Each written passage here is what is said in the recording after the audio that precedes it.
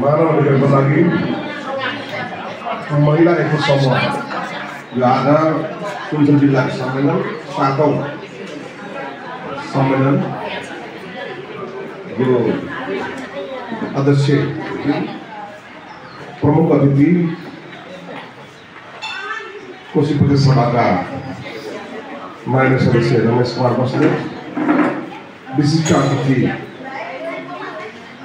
नगरपालिकाका उपमेयर आनन्द विक्रम देखा, मञ्चमा आसन हुनुभएका मीना दिदी, इलाका प्रदेश कार्यालयका प्रमुखज्यू र यो यहाँ सहभागी हुनुभएका सम्पूर्ण दिदीबहिनीहरू सबैलाई म नमस्कार अभिवादन व्यक्त गर्न चाहन्छु। आज वास्तवमा मलाई यहाँ आउन निकै रहर पनि लागेको थियो।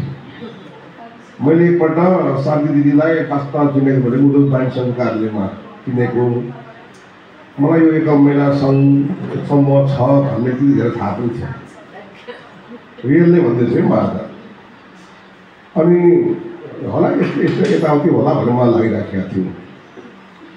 अनि अहिले के चाहिँ रहेछ भन्ने मलाई अलिक उत्साह थियो कि के चाहिँ रहेको 7 नम्बर वार्डमा।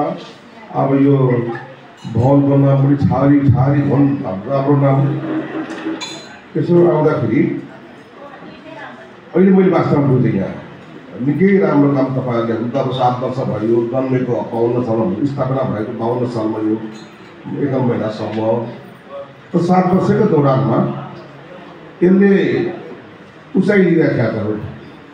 भवन निर्माण भयो, गतिमा जे गरेर भयो, पकडले सहयोग गरे, कहाँ भयो, कसले दुःख पाए फाटेको एउटा यो सम्पन्न त यो त भवनमा छ। यसलाई केही गर्न अझै बाँकी छ, किनभने अघि पनि कुरो आयो।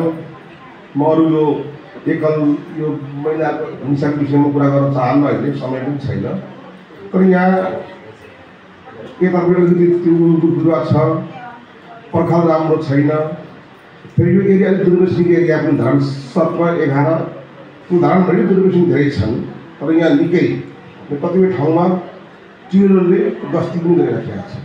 हामी धेरैपल्ट हामीले प्रहरीमा पनि खबर गऱ्यौँ, हामीसँग मेरो पावरै छैन, हुनु पनि हो नि त। नौको 12 अस्थायी होला धानमा, त्यसको लागि कति 11 त पुरै उठाएको थियो।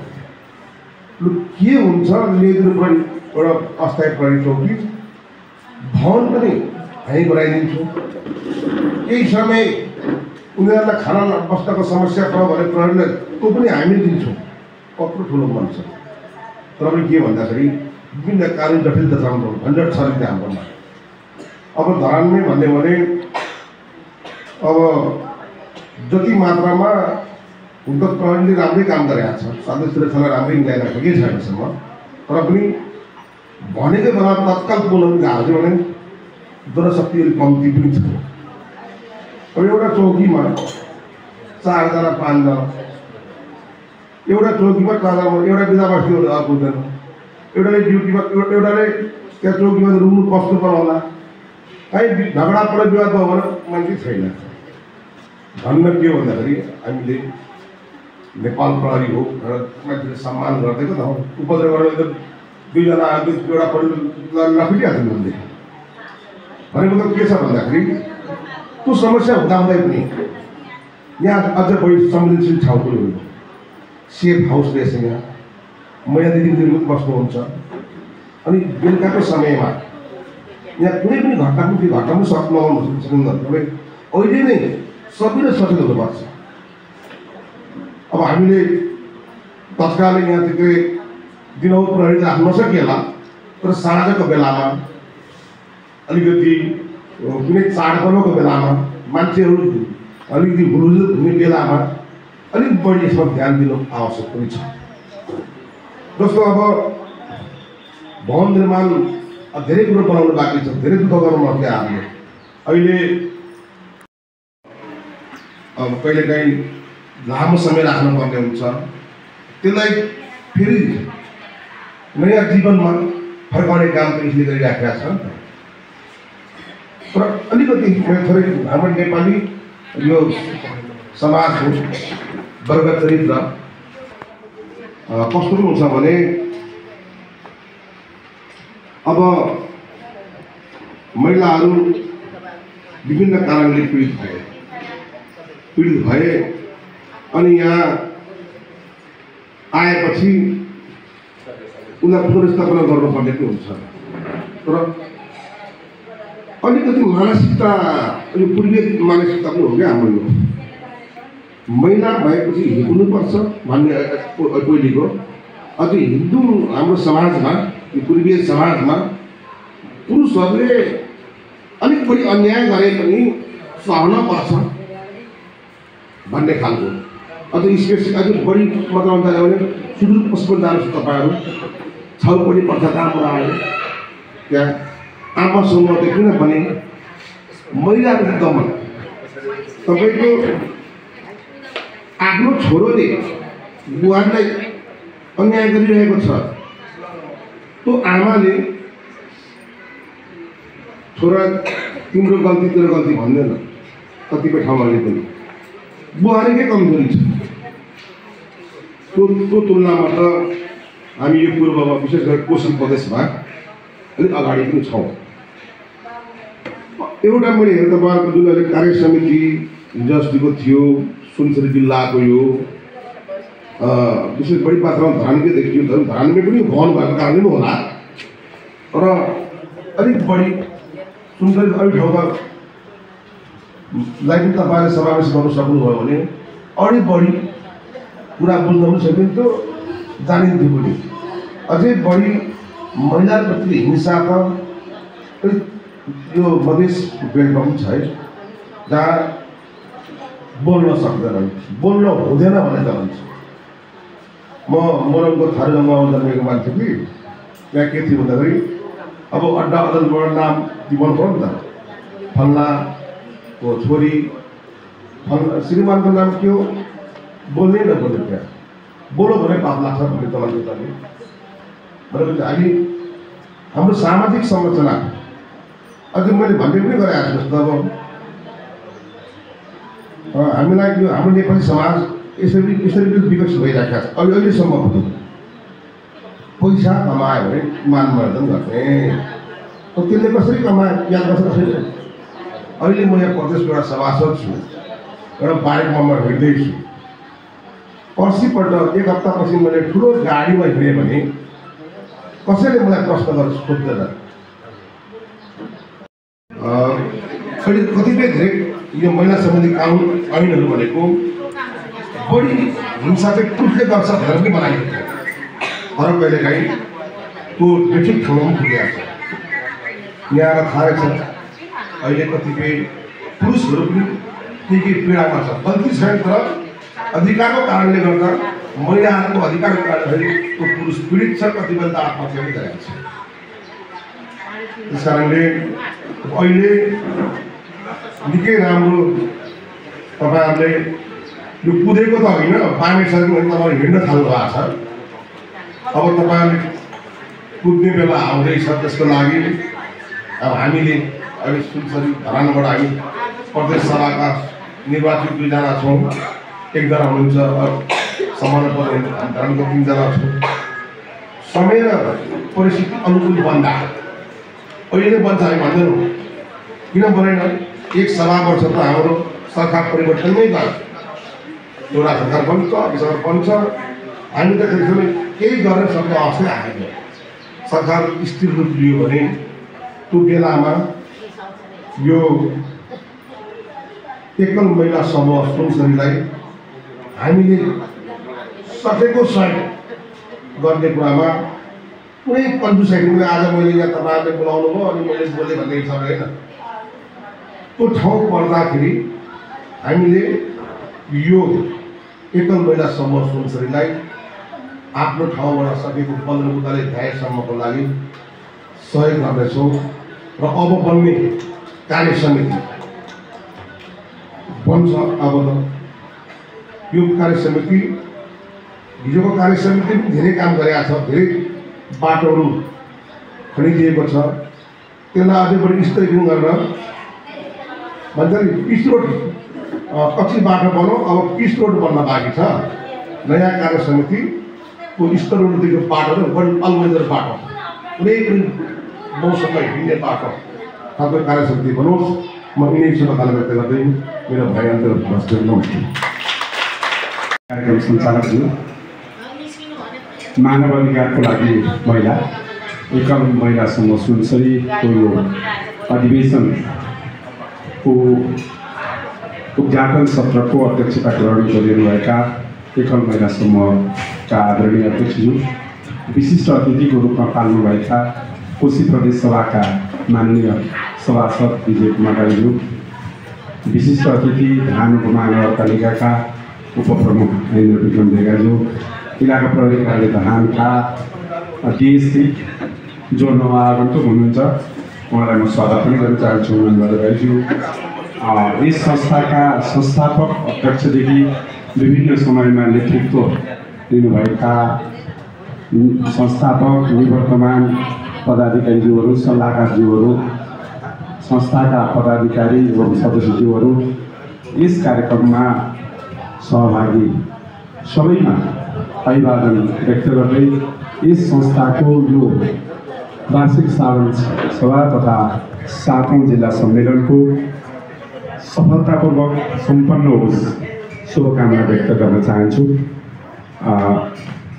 यहाँहरूले अघि 2वटा दस्तावेजहरू अनुमोदन गरिसक्नु भएको छ। एउटा कार्य समितिको प्रतिवेदन र अर्को आर्थिक प्रतिवेदन। त्यसले संस्थाको अवस्था, संस्थाले गरेका क्रियाकलापहरू, संस्थाको आर्थिक स्थिति र आगामी दिनमा गर्नुपर्ने कुराको सङ्केत वे आउट समेत गरेको छ।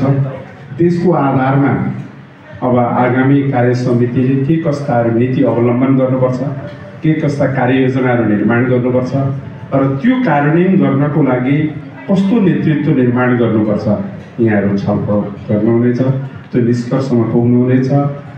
त्यसले यो संस्थालाई अझ मजबुत, अझ सशक्त र सुनसरीका सबै एकल महिलाहरूको साझा संस्था र अन्य सङ्घ संस्थाहरू, सामाजिक संस्थाको रूपमा दर्ता भएका विभिन्न संस्थाहरूमध्ये अब्बल संस्थाको रूपमा विकसित हुन मद्दत पुग्नेछ। म यो शुभकामना व्यक्त गर्न चाहन्छु। हाम्रो संविधानले जातको आधारले, लिङ्गको हिसाबले, उमेरको हिसाबले, वर्गको हिसाबले अथवा हरेक हिसाबले विभेद गर्न पाइँदैन भनेर भनिएको छ, व्यवस्था गरेको छ र मौलिक हकमा महिलाहरूको बारेमा धारा 38मा विशेष व्यवस्था पनि गरेको छ। तर पनि एकातिर नेपालको संविधान, मूल कानुन र विभिन्न ऐन नियमहरू, विभिन्न कार्यविधिहरू, निर्देशिकाहरूले पछाडि पारिएको समुदाय भनेर महिलाहरूलाई अगाडि बढाउनको लागि थुप्रै व्यवस्था गरे पनि यथार्थमा समाजमा त्यो स्थिति हामीले अनुभूति गरेका छैनौँ, त्यो भोगिरहेका छैनौँ, त्यो व्यवहार पाइरहेका छैनौँ।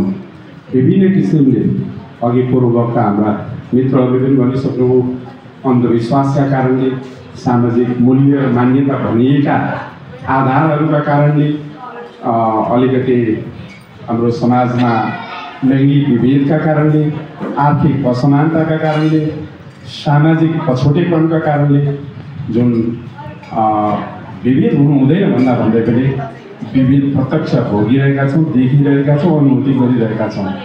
र यो हटाउने पहिलो दायित्व सरकारको, दोस्रो दायित्व विभिन्न राजनीतिक दल, सामाजिक सङ्घ संस्था र सरकारवालाहरूको नेतृत्व गर्ने संस्थाहरूको भनिन्छ। जसको सरकार उसैको नेतृत्व। त्यसै गरेर महिलाहरूको आफ्नै समस्या त छँदैछन्, त्यसमध्ये थप एकल महिला भनिसकेपछि अझै थप समस्याहरू छन्। दुईवटा थप समस्याहरू आउँछन्। एउटा सामान्यतया अभिभावक विहीन हुने, अलिकति परिवार र समाजले हेर दृष्टिकोण राख्ने एउटा समस्या छँदैछ। अर्कोतर्फ आर्थिक रूपले सामान्यतया हाम्रो बुझाइ, हाम्रो परिपाटी यद्यपि त्यो ठिक होइन, मैले त्यो ठिक भन्न खोजेको होइन। समाजमा जागिर खाने, अलिकति पेसा व्यवसाय गर्ने चाहिँ पुरुषले गर्नुपर्छ, महिलाहरूको घरायसी काम गर्नुपर्ने र त्योमा पनि योग्य नहुने त्यो यदि मापन गर्यो भने त्यो धेरै आयोजक हुन्छ, तर त्यो मापन नगर्ने भएकोले गर्दाखेरि एकल भइसकेपछि धेरै अवस्थाहरू भोग्नुपर्ने हुन्छ। र ती कुराहरूलाई सङ्गठित गर्नको लागि जुन संस्था बनाउनु भएको छ, पहल गर्नुभएको छ, त्यसका लागि म यहाँहरूलाई हार्दिक सम्मान व्यक्त गर्न चाहन्छु।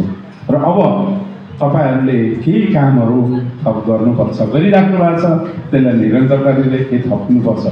मैले अघि भने राज्यले केही व्यवस्थाहरू गरेका छ, सामाजिक सुरक्षा भत्ता लगायत अन्य केही सुविधा, केही अधिकार, कानुनी अधिकारहरू, जस्तो उदाहरणको लागि महिलाहरूको कुरा गर्नुहुन्छ भने 33% महिला सहभागिता भनेको 33% मात्रै होइन, फेरि 100 पनि पुग्न पाउने हो, तर 33 चाहिँ छुट्टै नहुने हो। तर अहिले व्याख्या कस्तो भयो भने 33 भएपछि 34 भयो भने त बिग्री पो हाल्यो कि भने जस्तो, त्यो खालको त होइन। त्यसले गर्दाखेरि यसलाई सङ्कुचन गर्न खोजिएको, खुम्च्याउन खोजिएको भनेर नबुझेर, यसलाई सुरु एउटा स्टार्टिङ पोइन्ट हो त्यो भन्ने बुझेर यसलाई थप्ने गर्ने जुन अधिकारको कुरा छ त्यसलाई स्थापित गर्ने, प्रष्ट व्याख्या गर्ने। बुझाइ नै अब व्याख्या कस्तो भइसक्यो भने 33 देखि 34 त होइन नि, 33 त पुग्नु भनेर रोक्ने छ। त्यसले गर्दा मैले भन्न खोजेको ऐन कानुनहरूले, संविधानले व्यवस्था गरेका अधिकारका जुन कुराहरू छन् यसलाई समाजमा स्थापित गर्न, राज्यका संयन्त्रहरूमा स्थापित गर्न हामीले प्रयत्न गर्नुपर्छ। त्यसका लागि आवश्यकता अनुसार सङ्गठित हुने, आवाज उठाउने, आवाज बुलन्द गर्ने कामहरू गर्नुपर्छ। त्यसै गरी आर्थिक अधिकारका कुराहरू होइन, तपाईँहरू सङ्गठित हुनुभएको छ, तर अहिले हामीले खोज्नुपर्छ। अझै पनि थुप्रै हाम्रा महिला साथीहरूले त्यो पाउनुपर्ने सुविधाहरू, राज्यबाट पाउनुपर्ने भत्ता लगायतका सुविधाहरू पाइराख्नु भएको छ कि छैन, ती कुराहरू खोज्नुपर्छ। राज्यले स्वास्थ्य लगायतका कुराहरूमा, जस्तो पढा रोगसँग सम्बन्धित अथवा अन्य शिक्षाका अधिकारहरू समुदायमा पुगेको छ कि छैन, त्यसै गरी बिमासँग सम्बन्धित कुरा, विशेष गरेर जो आफू सङ्गठनभित्र आबद्ध हुनुहुन्छ उहाँलाई राज्यले दिएका सुविधाहरू पुगिरहेको छ कि छैन, भोगचरण गर्न पाइराख्नु भएको छ कि छैन, यो कुरा तपाईँहरूले खोज्नुपर्छ, खोजाउनुपर्छ। र कम्तीमा पनि आफ्नो समुदायका, आफ्नो क्षेत्रका सबै सदस्यहरूले राज्यले दिने सबै सुविधाहरू प्राप्त गर्ने अवसर पाउनुहोस्, यो तपाईँले खोज्नुपर्छ। दोस्रो कुरा, जे प्राप्त छ त्यो नै पर्याप्त होइन। मैले अघि पनि भने थुप्रै कुराहरू, थप अधिकारका लागि लडाइँ लड्नु छ, प्राप्त गर्नु छ। त्यस कारणका लागि ती के कुराहरू, कुन ऐनहरूले नेपालको संविधानले व्यवस्था गरेको जुन विभेद हुनुहुँदैन भन्दा भन्दै कुन ऐनहरूले, नागरिकता ऐनले हो अथवा अन्य के अरे मुलुकी संहिताले हो अथवा के मैले उदाहरण, ती ऐनहरूले अझै विभेद गरेको छ भने ती कुराहरू फुट्याएर त्यसको लागि लड्ने वातावरण तपाईँहरूले बनाउनुपर्छ, थालनी गर्नुपर्छ। यद्यपि तपाईँहरू एक्लै नै लड्दा त्यो सम्भव नहोला, तर उठान गर्ने कुरा, त्यसलाई सवाल बनाउने कुरा, एउटा व्यक्तिको समस्या हुन्छ भने साझा भएपछि सवाल हुन्छ, त्यो सवाल बनाउने काममा तपाईँहरू लाग्नुपर्छ। दोस्रो कुरा। तेस्रो कुरा, आफ्नो खुट्टामा उभिनका लागि प्रयत्नहरू पनि गर्नुपर्छ। त्यसका लागि सिपमूलक कुराहरू, अधिकार देशका कुराहरू पनि सिक्नुपर्छ। त्यसका लागि साझा कुराहरू पनि गर्नुपर्छ, एकल ढङ्गले पनि गर्न सकिन्छ। संस्थागत रूपले पनि सिकेर आयोजनका कामहरू पनि गर्न सकिन्छ, एकल पनि गर्न सकिन्छ। सामूहिक रूपले पनि सिपमूलक उद्योग चलाइयो, रोजगारमूलक उद्योग पनि चलाउन सकिन्छ, तर एकल पनि सकिन्छ। जस्तो अस्ति मैले केही ठाउँमा एउटा उदाहरण दिएको थिएँ, अहिले विद्यालयमा खाजा कार्यक्रम, एउटा उदाहरण है, खाजा कार्यक्रम छ। विद्यालयको सरलसँग भन्यो भने त्यो 15 रुपियाँ पर्याप्त छैन। अनि उहाँहरूले खाजा, उदाहरण यो सिकाइ पनि हुनसक्छ, उहाँहरूले खाजा के खुवाउनुहुन्छ भने धेरै जङ्क फुड पाउने चलन छ विद्यालयमा। जङ्क फुड भनेको रेडिमेड, त्यो डिस्पायर हिँड्ने चलन पनि छैन। त्यो कति उपयुक्त, कहिले काहीँ अपवाद, एकदम अकस्मात खुवाउनु फरक कुरा हो, तर दैनिक बिस्कुट, दैनिक चाउचाउ, दैनिक त्यस्ता खाद्य पदार्थ खुवाउनु स्वास्थ्यको लागि हानिकारक हो। त्यसको विकल्प के हुनसक्छ, त्यसलाई कसले बनाउने, तर हाम्रोमा महिला समूहहरू हुन्छ समुदायमा, उहाँहरूले केही नयाँ कुराहरू उत्पादन गर्ने, अर्ग्यानिक कुराहरू उत्पादन गर्ने। र समुदायमा खाजा हामी बनाउँछौँ, ल गाउँको, टोलको, त्यो विद्यालयको, सेवा क्षेत्रको महिलाहरूले ल त्यो 15 रुपियाँ हामीलाई दिनुहोस्, हामी त्यो खाजा उपलब्ध गराउँछौँ, प्रत्येक दिन फेर दिन्छौँ हामीले उत्पादन गरेको। ती मैले एउटा उदाहरण नयाँ नयाँ कुराहरू, सृजनशील कुरा, जसले समाजलाई पनि अगाडि बढाउन मद्दत गर्छ, विद्यालयलाई। ती बालबालिका हाम्रै हो, तिनीहरूको स्वास्थ्य नभन्छ, यस्ता कुराहरूको पनि खोजी गर्नु। अब चौथो कुरा चाहिँ यी सबै कुरा गर्दाखेरि भ्यू पुँजीहरूको पनि आवश्यकता पर्छ। अघि पनि कुरा आयो, त्यसका लागि पनि हामी लागि गरौँ र जहाँसम्म तपाईँले यो संस्था अगाडि बढाएर यसलाई सेफ हाउसको रूपमा विकास गर्न खोज्नु भएको छ, यो अत्यन्तै सराहनीय काम हो। अघि उपप्रमुखले भन्नुभयो राज्यले गर्ने काम हो, किनभने यो त अधिकारको कुरा हो। तर तपाईँहरूले आफै प्रयत्न गर्नुभएको छ, तैपनि यो चाहिँ उहाँहरूको भेट हो कि यही कुरा गर्नुहुन्छ, यो खालको वातावरण चाहिँ हुने भयो। त्यसले गर्दाखेरि त्यो होइन, यो राज्यको दायित्व हो। ठिक छ, मैले अघि भने जस्तै जसको सरकार त्यसकै नेतृत्व भनेर अगुवाई गर्नुभयो, इनिसिएसन लिनुभयो, त्यसलाई चाहिँ सम्मान गरेर सेल्युट गरेर हामी सबैले लाग्नुपर्छ। त्यसका लागि आवश्यक पर्ने प्रहरी प्रशासनले पनि गर्नु पर्यो, स्थानीय सरकारले पनि गर्नु पर्यो, प्रदेशले पनि गर्नु पर्यो, सङ्घीय सरकारले पनि गर्नु पर्यो। हो, हामीलाई थाहा छ नेपाल प्रहरीको धरान उपमहानगरभित्र 3टा मात्रै प्रहरी कार्यालय स्वीकृत छ, अरू सबै अस्थायी छन्। दर्जनौं कार्यालयहरू अस्थायी छन्। त्यहाँ सबै त्यो 3टा कार्यालयको दरबन्दीबाट सबै मिलाउनु भएको छ। समस्या छ, तर त्यसको मतलब अब समस्या छ भनेर मात्रै लाग्नु भएन, त्यसलाई व्यवस्थापन गर्नु पर्यो। यस्ता जोखिमपूर्ण महत्त्वपूर्ण ठाउँलाई अलिक काट्नु। त्यसै गरी हाम्रो संविधानले 3 तहको सरकार भनेर मौलिक हक लगायतका अधिकारको कार्यान्वयनका लागि 3टै सरकारलाई उत्तिकै जवाफदेही बनाएको छ र 3टै सरकारले पन्छिन पाउँदैन। स्थानीय प्रदेश र सङ्घ छ भने प्रदेशले होइन, तलको जनताले छुने भेट्ने सरकार त स्थानीय सरकार भन्ने, सङ्घले होइन तिनीहरूको हाम्रो अनि पन्छिँदै कसैले पनि जिम्मा नलिने होइन। सबैले यो मैले नगरे कसले गर्ने अथवा हाम्रो सरकारले नगरे यस्तो महत्त्वपूर्ण विषय कसले गर्ने ठुलो समस्या। त्यसले गर्दाखेरि यसको पूर्वाधार निर्माणमा हामी प्रतिबद्धतासहित लागौँ। हाम्रो तर्फबाट के पहल गर्नुपर्छ हामी प्रदेश सरकारमा पक्कु गर्नेछ।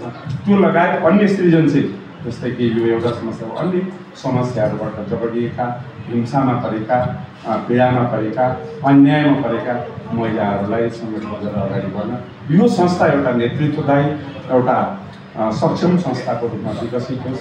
यसका लागि यो साधारण सभा एउटा खुसी ढुङ्गा बन्न सकोस्, यो शुभकामना व्यक्त गर्न चाहन्छु। र यहाँहरूले आजको यो अत्यन्तै महत्त्वपूर्ण कार्यक्रममा प्रमुख अतिथिको जुन अवसर प्रदान गर्नुभएको छ, म आयोजक संस्थाका सबै पदाधिकारी सदस्यहरूलाई हार्दिक आभार व्यक्त गर्दै यो संस्थाको साधारण सभाले अहिले 7औं साधारण यो सम्मेलनले गरेको निर्णय चाहिँ वास्तव अहिले पनि सम्झन लायक छ। त्यति बेलाको नेतृत्व अहिले पनि सम्झन लायक छ भने पछिसम्म सम्झन लायक भन्नुहोस्। यिनै शुभकामना राख्दै बिदा हुन्छु। धन्यवाद। अगाडि आइदिनु सदस्यज्यूलाई मायाज्यूले प्रदान धन्यवाद सन्ना साईज्यू। र खै त्यही त म भन्दै थिएँ अघि, मैले बोल्ने बेला त कुर्सी मात्रै हुन्छ भनेको, साँच्चै कुर्सी मात्रै भइसक्यो, कता कता जाइसक्नु हो। अनि त्यस हाम्रो 7औं भनौँ न 6औं साधारण सभाको समापन हो। यो 7औं चाहिँ अब सुरु हुने हो। को कार्यक्रमका प्रमुख अतिथिज्यू, त्यसै गरी विशेष अतिथिज्यू हामी मेरो विजय अघि भनिसकेँ मैले, प्रदेश सभा सदस्य के अरे 2 जना एकदम नारिएर दाँत दिएर आउनुभएको छ। एकदम आउन मन लागिरहेको थियो पनि भन्नुभएको छ। म जहाँ भेटेँ पनि यही कुरा गर्थेँ, जतिखेर पनि मैले भेट्यो कि भाइ बिर्सिनु भएको त छैन नि, यही कुरो हुन्थ्यो मेरो जहाँ भेट्दा पनि। र प्रदेश सभा सदस्य रमेश बस्नेतज्यू र विजय राईज्यू र त्यसै गरी मेरो छोरा, मैले योभन्दा अगाडि मैले 58 सालदेखि पालेको मेरो छोरा अविन्द्र विक्रम बेगाज्यू मेरो एकदम छोरा हो। साँच्चै मेरै घरमा 1 वर्ष त मैले मेरै छोराको हिसाबले पालेको छु। त्यसरी राखेको मेरो छोरा। अनि आज उपमेयरको रूपमा देखेको छु, खुसी लागेको छ। जहाँ पनि मेरै मान्छे छन् भन्छु, तर खुसी लाग्छ, आँट आउँछ, तर गरिदिने चाहिँ खोइ केही गर्दिनँ। अस्ति मन्त्रालयमा गएको एउटा कार्यक्रम छ पेच्नु भनेर गएको थिएँ। धरानका मान्छे पनि सामाजिक विकास भनेर ऊ पनि पुगिराख्नु भएको रहेछ। अन्त अनि म आउनु पऱ्यो, अहिले म आउँछ है म पनि भनेको छ, भए त भागेको रहेछ। अनि त्यहाँबाट गएँ कार्यक्रम त्यसमा गएको त्यसबाट त आइरहेको छु अनि भित्र गएको त दामोदर दामोदर दामोदर भन्छ होला मेरो भाइको रहेछ यहाँ पनि भनेर खुसी हुँदै भित्र पसेँ दामोदर दामोदर भनेकाले मेरो पनि भाइ दामोदर थियो अनि ल म त मेरो भाइ पो आयो भनेर दामोदर भनेर खुसी हुँदै आएको त अर्कै दामोदर पो हुँदो रहेछ भनेको त को तपाईँको भाइ हो न अनि मेरो दामोदर तपाईँ मेरै साथी हो लु भन्यो ला अब म त जहाँ पनि मेरै मान्छे भयो अब भयो भनेर आएँ भने के उयो मान्छे मात्रै झन् आफ्नो मान्छे भयो भने झन् केही हुँदो रहेन रहेछ अनि के अरे इलाका प्रहरी कार्यालयका के अरे मानबहादुर राईज्यू एकदम नयाँ जोस जाँगरका हुनुहुन्छ इटालीबाट आउनुभएको रहेछ अस्ति भेट्ने बित्तिकै म त थिइनँ अस्ति आउँदाखेरि सबैजनाले उहाँ सम्मान गर्न जानुभएछ ए लु तपाईँ आउनुभएको रहेछ म त तपाईँलाई बोलाउन आएको थिएँ लु तपाईँ नै आइदिनु तपाईँलाई एकदम सम्मान हाम्रो एकल महिलाको भवन पनि हेरिदिनु होला भने हुन्छ दिदी म आउँछु म त दिदीकै घरमा आउँछु भन्दै हुनुहुन्थ्यो जे भए पनि यहाँसम्म त आउनुभयो धन्यवाद उहाँलाई पनि अनि सबैजना अब मेरो आफ्ना जम्मैजना हुनुहुन्छ मिना दिदी एक नम्बर त मिना दिदीले हौसला गरेर राम्रै मलाई लु तँ हो भनेर पहिला बनाउँदा पनि मलाई मिना दिदीकै हिसाब किताबले अध्यक्ष बनाउनु भएको थियो म भ्याउँदिनँ भन्दाखेरि पनि अनि ल मिना दिदीलाई पनि धेरै धेरै धन्यवाद हाम्रो महिला सदस्य 17बाट आउनुभएको छ उहाँले अघि कुरा राख्नुभयो 17को चाहिँ कोही पनि रहेनछन् सल्लाहकार पनि रहेनछन् भन्नुभयो फेरि आउने भारी दिनहरूमा विचार गरौँला त्यो पनि हामी सल्लाह गरौँला राखौँला त्यो पनि तपाईँको कुरालाई हामी मौन गर्दछौँ र मेरो शैलेश भाइ जहाँ भेटे पनि मेरो हाँसेर मुस्कान दिएर बोल्नुहुन्छ उहाँ खुसी लाग्छ मलाई देखेरै हाँस्नुभयो भाइ भन् जस्तो लाग्छ एकदम खुसी लाग्छ मेरो भाइ एकदम माया गर्नुहुन्छ उहाँलाई पनि स्वागत गर्न चाहन्छु र मेरो साथी यसपालि सरस्वती बाल आश्रमको अध्यक्ष उहाँ मेरो साथी म उपाध्यक्ष उहाँ अध्यक्ष बाल आश्रमको सबैजना यहाँ आजीवन हुनुहुन्छ उहाँलाई भारी मतले जिताउनु होला म फर्स्ट उपाध्यक्ष हुनेवाला छु अब हुने हो कि होइन थाहा छैन उहाँ चाहिँ अध्यक्ष हुनुहुन्छ यहाँ सबैजना आजीवन हुनुहुन्छ म देखिरहेको छु सबैजनाले 24 गते आउनु होला सरस्वती बाल आश्रममा भोट दिनु होला हाम्रो उमाहरू मैले अहिले सविता राई भन्दा चाहिँ नबसे आला हुन्थ्यो मेरो छेउछाउ भन्दा जस्तै रिस उठ्यो अस्ति अहिले कुर्छु पो त ल कुटी राख्ने अरे मलाई त अनि अहिले कुर्छु पो त त्यसो भन्न पाइन्छ तपाईँ नै बस्नु अरे मैले त बोल्न कसैले नदिएको इन्द्रकला बहिनी उस्तै के अरे अब अलिकति उ गर्ने काम छ तपाईँ नै बस्नु भनेर मलाई नै यो भारी बिसाएको छ फेरि पनि अब मलाई नयाँ आउनुभएको छ पहिलेका पुराना अहिले नयाँ आउनुभएको छ उहाँहरू धेरै सक्रिय हुनुहुन्छ धेरै सघाउनुहुन्छ भन्ने आशा राखेको छु मेरै देउरानी हुनुहुन्छ सरला अधिकारी उहाँ पनि आउनुभएको छ सानो बहिनी सदस्य बस्छु भन्दै हुन्थ्यो उर्मिला बहिनीले नाम र फोटो नै नाम त थियो फोटो नै दिनु भएन उहाँलाई पनि केही समेट्न सक्यो भने राखौँला उहाँहरूलाई नि स्वागत गर्न चाहन्छु अनि मेरा पहिले कार्य समितिका यो पवित्र राई यो गीता श्रेष्ठ यो सुमित्रा श्रेष्ठ यिनीहरूले मलाई धेरै धेरै धेरै धेरै सघाएका छन् यिनीहरूलाई म के गरेर गुण फिर्काउनु हो यी धेरै सघाउने मान्छेहरू छन्।